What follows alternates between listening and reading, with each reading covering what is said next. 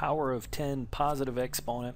We're asked to evaluate, and whenever we have a power of 10, meaning that 10 is our base, there's a very nice shortcut that we can use.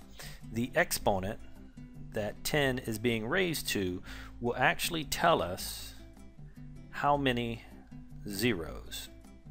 So how many zeros behind the 1 once we've evaluated it. So for this one, 10 to the 5th means I'm going to have a 1, and I am going to have 5 zeros behind that 1. If I put in my commas to separate place values, 10 to the 5th would be 100,000.